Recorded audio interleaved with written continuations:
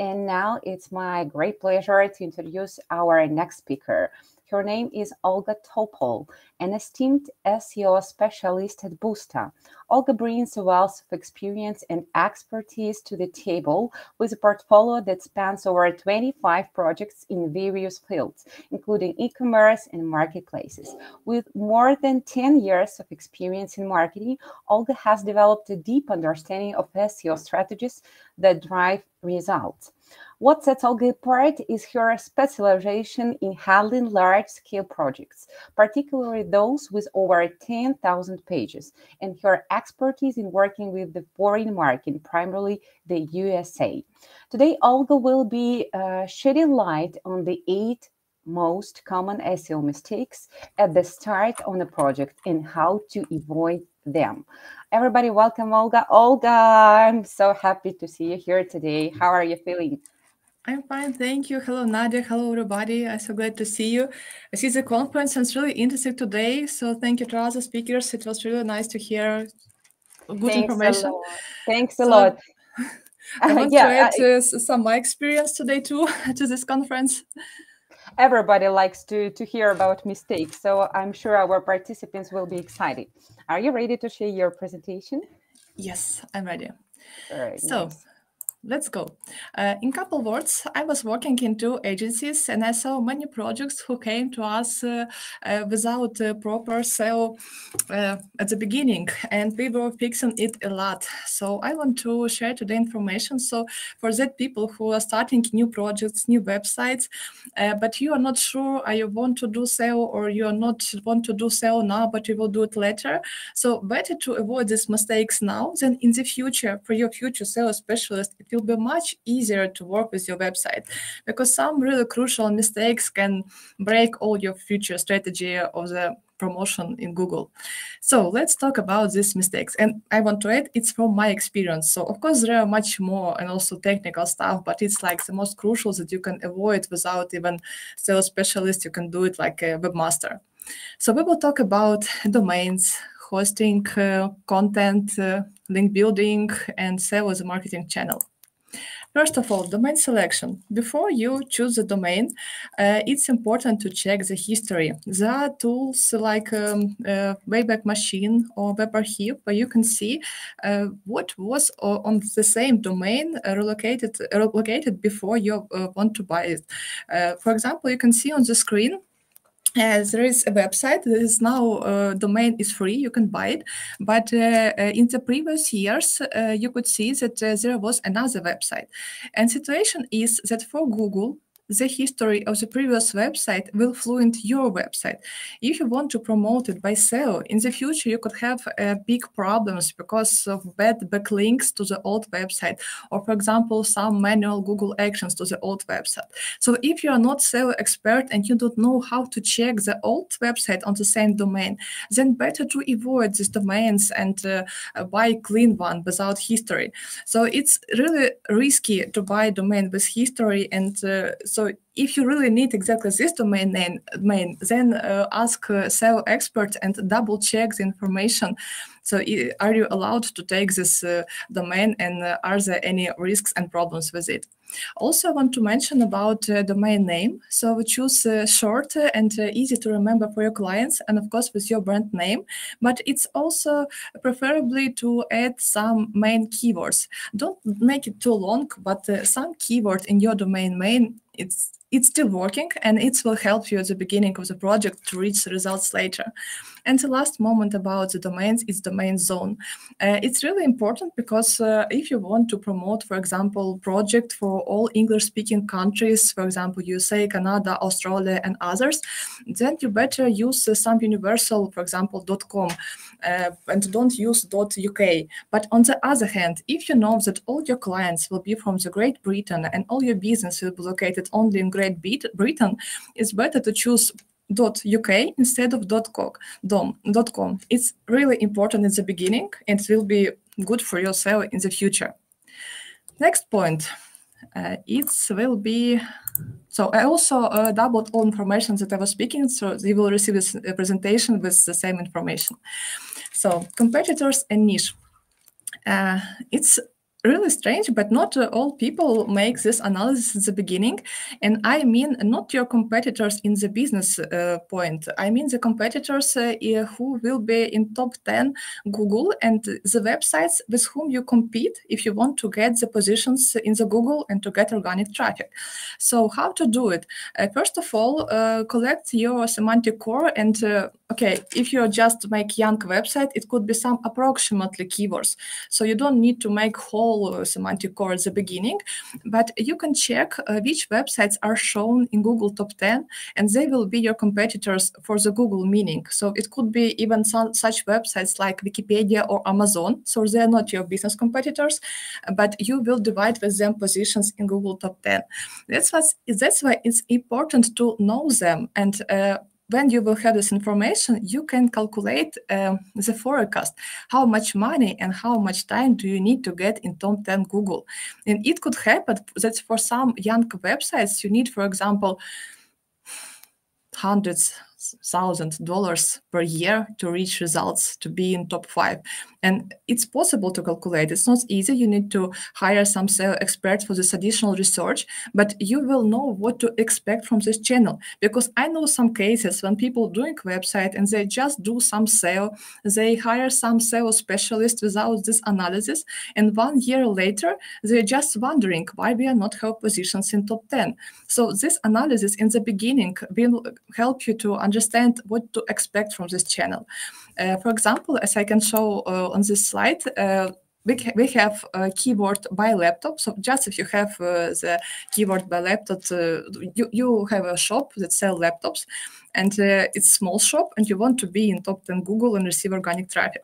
But for keyword by laptop, you see top 5 positions is Best Buy, Walmart, Amazon. So it's impossible to come higher than then in the nearest half year for sure. Could be in a year, but because of really expensive links and quality strategy. So it's possible to calculate at the beginning which keywords to avoid and not use on your website and which keywords to use on your website instead of them. So it's also important to know what to expect for this channel. And also like the same, so not be wondering years later why it's not wondering, why it's not working, sorry. So next time, link building. Very big mistakes it's possible to do at the beginning of the project. It's fast, cheap links. There are some examples from the Upwork of the real advertisement, how people sell this 5,000 to follow links. Please, if you didn't work before with the link building, if you don't know how it's working, avoid it. Don't do it, because fix after this takes longer time and more money than buy them. So it's cheap to buy. It will get some fast results for short term, but in long-term strategy, it could happen that because of these links, you need to change a domain name. Because I had such cases when the website received penalty from Google. It called manual actions from Google because of spam links. And after this, it was impossible to do something with this website and to make some visibility, and we even changed domain name. So it's really risky, and avoid fast cheap links, especially now after December's Google update. Links need to be more carefully chosen. And also don't make the same commercial anchors in the big quantity, like you can see on the picture on the left. So for example, for the young website, you can see text anchor and how much domains with this anchors give link to this website. For young websites, it's prohibited. Really don't do it, because Google won't give any visibility or positions it opted for young websites with such anchors. So what is better to do to avoid this all this stuff? So better less guest posts or articles, but from higher quality websites instead of many cheap. So in this case, especially with links for the young sites, they are needed. So it's impossible to avoid link building. Anyway, you will need it, but it's better to choose domains carefully. It's also really important at the beginning, because just one manual action from Google, and from the nearest 2 years, your sales specialist will do a lot of work to fix it. So next point, website security. For me, it's strange that I still need to mention it in 220-30 year, but even now I can meet some websites on HTTP protocol. Still, there are some programmers do this, and it's crucial, important to have website on HTTPS because Google will show your website as unsafety on HTTP for your clients. So it's really important for ranking in top 10 be on HTTPS protocol, and important to make it at the beginning on the website, not later, because usually later there are a lot of mistakes because of this. It's like redirecting from the HTTP to HTTPS, and in these cases I saw so many mistakes from programmers. Even on WordPress it sounds easy, but they appear, so it's better to do it at the beginning of the website. And the second point is security password. Really sounds like basic, but check your passwords, because many tools will try to hack your website and use for their billing strategies. So make sure that your website has complex, difficult to hack password, and make sure that you have HTTPS at the very beginning of your launching your website. Next is about hosting. Hosting is also important for Google, because if your website is not accessible for the clients, Google then will rank it down. So if Google, let's say, doesn't like it when your website are not available, and in these cases, the counting is going for hours. So as long as your website is not available, then worse it will be for your website for Google ranking. So that's why hosting is really important, and there are several points. So first of all, choose the right location of hosting. I mean that if you have, for example, clients for United Kingdom, then better to choose some local hosting instead of, for example, American hosting. So also hosting should be located in the country that is priority for your promotion and will be for your clients. Second, check that your hosting is secure, for example, from the DOS attacks, and check the schedule of support, because even now some supports have holidays, and it's so crucial when, for example, it's Sunday or some holiday and you write, okay, guys, anybody can answer, and nobody is answering. So check the support working 24/7. And also my advice, choose high-speed brand name servers. It will be kind of guarantee that you will receive all the previous points. And also, if you want to make a big website, make sure that hosting has stable work with a heavy load. So you can ask service more information about this, but for big websites, it's also crucial, because it will influence the loading speed of your website and then or your Google ranking in the future too. So with hostings, okay, now mobile friendly. It's really also 21st century, but we are talking about it. So, you know, I'm sure that you use mobile phones every day, and more and more people are visiting websites from the mobile. And Google a couple years ago announced the mobile first index algorithm that gives priority to mobile version of the websites instead of desktop version. So that's why mistakes on the mobile version, they are crucial for your ranking in Google top 10. To have the positions in top 10, you need to show Google that your website is adaptive. Also, the second point, you need to check your load speed, that it's not loading for 10 seconds, for example. You need to make it as fast as possible with hosting and other stuff.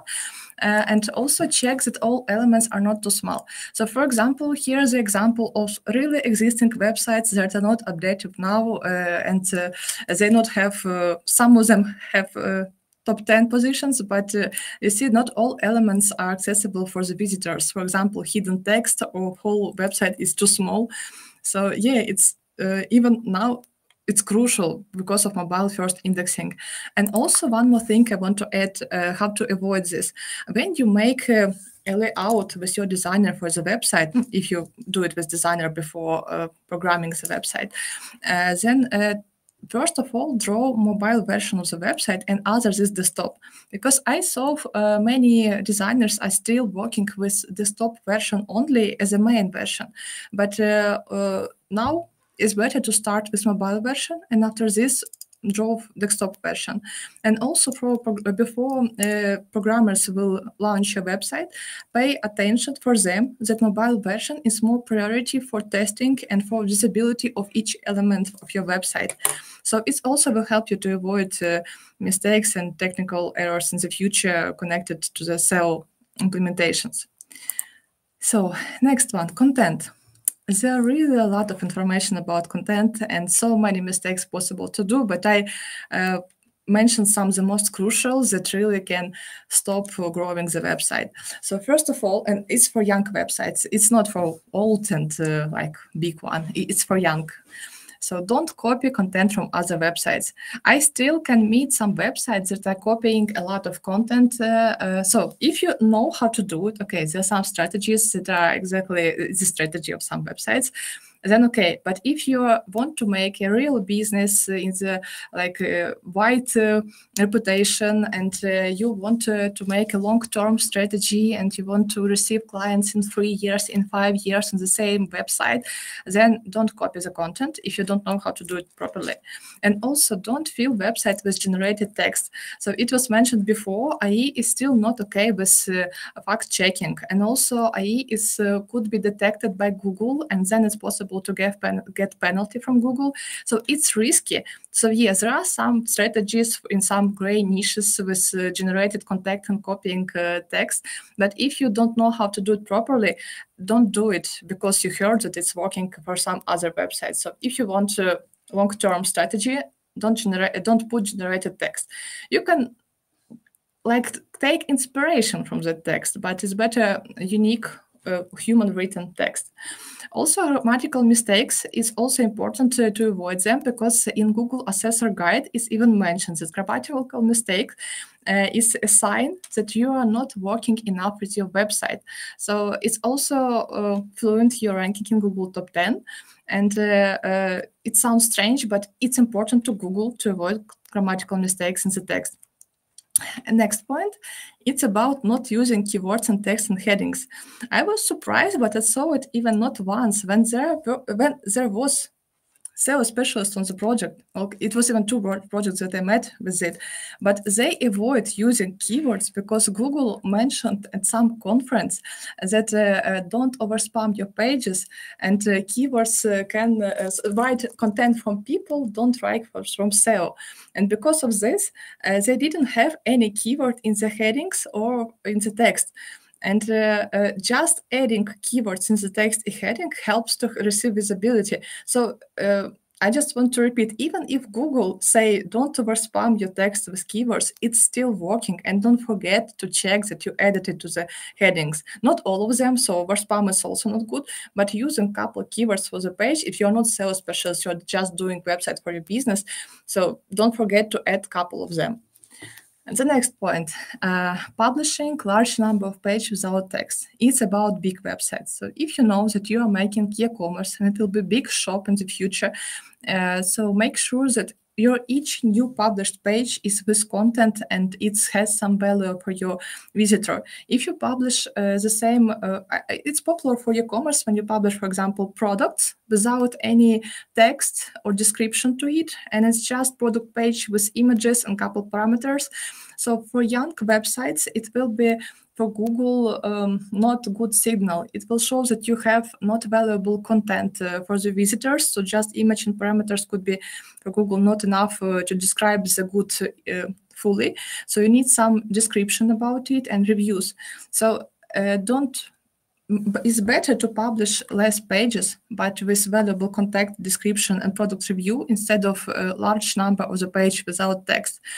So it's for young websites.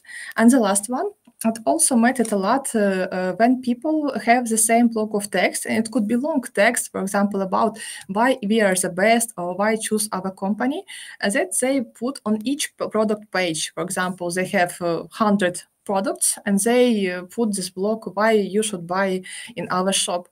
It's also not good practice, especially from the young websites, because it's confusing Google. So Google should see on your page description of this product, and the same text block on each page is like for him, let's say, confusing. So that's why it's better if you really need this block because your marketers told that it's flowing, for example, why people are buying. In this case, you better make unique variants of this text. For example, 3 points on one page, 5 points on another page, and rewrite them. It will work better than just copy the same block on each page. So with content, it's possible to make a content plan. If you have made this search and niche analysis, as I was mentioned before, it's possible to make forecast how many pages with text do you need for your blog or for your category to receive some results in the nearest future. So it's better to come in the question of the content, not like let's do blog and just generate text. It's better to have a wise approach and make a strategy which articles to publish and double check that these articles have the value for your clients and they're human written, high quality, and they're trusted. It would be better for the young source than just copying or generating other text. So better less, but higher quality. And the last one, it's more connected to the marketing because I was working as marketer too. So there are 2 points about like SEO in general. First of all, SEO now is really unpredictable. I think you saw this presentation on the previous week, and also Google announced yesterday additional to this presentation. So they want to make the new generated SERP, as you can see on the picture. So if you Google any keyword, they will give you generated information, but without organic links. So the typical positions like top 3 Google, they're hidden down, and for mobile version, it could be like 3rd or 4th screen. So we need to scroll a lot to see where are the normal websites.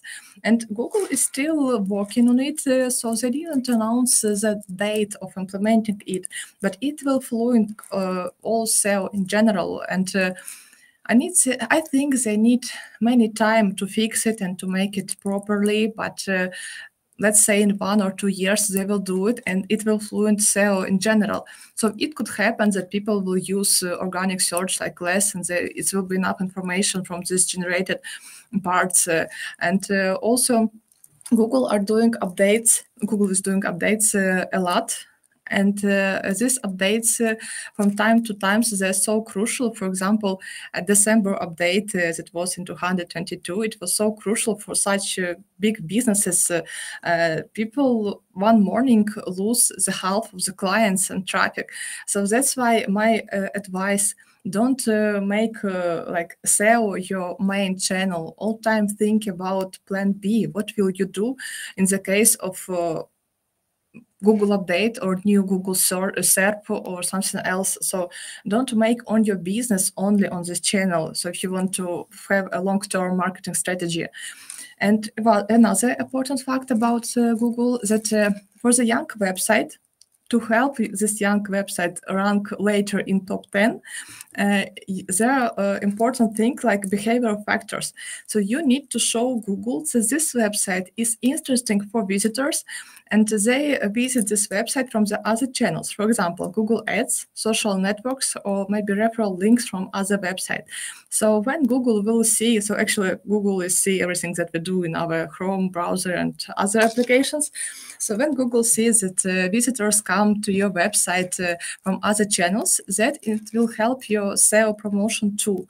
So it's also important to make not only SEO, but SEO in complex with something else. But anyway, don't make like SEO the main channel. So it could be like the main now, but calculate the risks because of this new implementation. So, and one more thing about SEO, like don't wait. Don't expect that, for example, in 3 months of SEO promotion, you will receive the clients from this channel. So really, I'm working a lot with SEO. And for example, I was making forecasts 2 years ago, and they were more correct than, for example, now in forecasting, I try to calculate all risks, but with so many amount of updates, and these updates are so illogical sometimes that it's more complicated to forecast traffic and leads from this channel in the future. So yeah, SEO is unpredictable now, and this is what we have today with all these Google updates. So, as a conclusion, I want to add conclusions, 8 steps what to do to make your website basically ready for the SEO promotion. Okay, of course there are more of them, but it's basic. So it's wise domain selection, competitors and niche analysis on the SEO channel, well thought out quality link building, website security, high quality hosting, mobile friendly, unique quality human written content, and other marketing channels at least start of the project are also included. So this is the basics that I wanted to say you. So I think it's all. I'm ready for your questions. Olga, your practical insights have been truly invaluable to our audience. I see so many fantastic comments. So Hale writes, this is my favorite session. Saidul writes, so insightful. I love it. And I see that our participants left also several questions for you. Can we write an article using AI tools? What do you think? The answer is yes, you can do it. But what will be what will be after this? So I think this question is more to the previous speaker actually about the tools, but I can also answer. So for some projects, yes, I use AI tools written articles, but I don't do it ChatGPT, please write for me an article. I do it in another tricky way. I have the prompts. I have even kind of strategies. So first of all, I give 5 questions to it, and then I give additional information to it, and even it's good practice to ask, for example, ChatGPT. You can ask him, what information do you need to write this article? And he will answer you. And after this, the article will be higher quality. So you can receive higher quality article from the AI tool, but you need a lot of practice and you need to know how to do it. So it's not just write for me. So if we're talking about ChatGPT, write for me an article on the topic, no, this is bad practice and it will be easy to detect, and Google will detect it, and there are no value of such article if you want to use it for sale. For example, it could work for Facebook, because for Facebook, AI written text is possible to use, but for organic search in Google, it can fluent better in the future on the positions. And on the other hand, it's your website, and if you know that you have, for example, already 50 high quality human written articles and your website has trust, so you can make some experiments with it. For example, you can make some additional author and or new category and prepare text for this category. So it can be experiment just in case you will delete it later. So, but for young website, if you are just beginning your own blog, I would recommend not to do it. Great. Thanks for your tip, because I think everybody now use AI, ChatGPT to write content. I don't think about anything more. Okay, and I have one more question from Oyuwali. As an SEO analyst, is it a must that you know how to create websites or learn programming languages? There are 2 questions in one. So about how creating websites, basics for sure. So as a sales specialist, you work with code. You need to see how microdata is implemented inside. You need to understand how these blocks connected to each other. And even if you give recommendation about speed optimization, so yeah, you must know basics. So as for me, I, for example, can make website on WordPress constructor, and but I understand also how working as a CMS and what could be special about them. For example, React, it's completely different for WordPress and other logic. So yeah, you need to know this information, but you have programmers who will do it. But to speak with your programmers on the same language and to make the correct technical tasks for them, it's good to know. So yeah, as for me, I read a lot about this, and especially if there are some websites on specific CMS are coming. So yes, it's necessary to know it. And can you please repeat the second part of the question? Yeah. Okay. So Is it a must that you know how to create websites or learn programming languages? Yes. Programming languages, if we are talking about big websites, it can help. So it's not like must have, like without it, you cannot become a SEO senior and make organic traffic for big websites. But if you know programming languages, you can optimize your work. So for big websites, if you have website, for example, more than 50,000 pages, you can write your own scripts that will gather data, make some parsing, and also scripts for Google Sheets. They will help you work faster with big data. And also good to know BigQuery and Python and others. So it's good to know, it will help you. But if you don't know it, it's still, you can make organic traffic. So. Great, thank you so much. We have so many questions for you. One more nice question from Blessing. How long does it take Google to approve your site? Could you answer like... It depends from niche. Yeah. That's why this niche analysis was mentioned in my presentation. If it's a high competitive niche, it will take longer. If it's low competitive niche and when the band is higher than quantity of the websites that is present, it will be faster. So it really depends on niche, even not only your size of the website. And the second point, it will be the size of the website and how fast you grow. So how fast you get new backlinks, how fast you publish new pages. So this speed also will show like some signals, will give some signals to Google. But first of all, it's niche. So in some niches, it could take half year. In other niches, it could be 1 month. So it depends. Okay, and the last but not the least question, how can SEO professionals effectively communicate the importance of SEO to stakeholders at the beginning of their project? It's not easy question. So it's good to have this forecast. So I had these situations in my life, and not once when I came. So we need SEO, and I receive answer, not it's too expensive and unpredictable.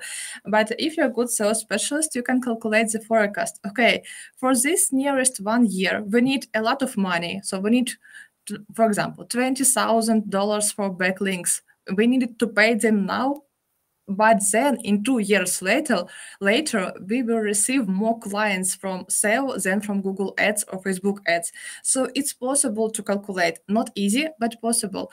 And with this forecast, you need to show to the stakeholder that you see the strategy for 3 and 5 years. So to explain him why we need SEO for the nearest 3 months, it will be almost impossible because you won't get result in 1-2 months, and in 3 it only will begin to grow. But if you explain that in 3 or 5 months it will be like main lead generation channel, it will be easier to come with this forecast.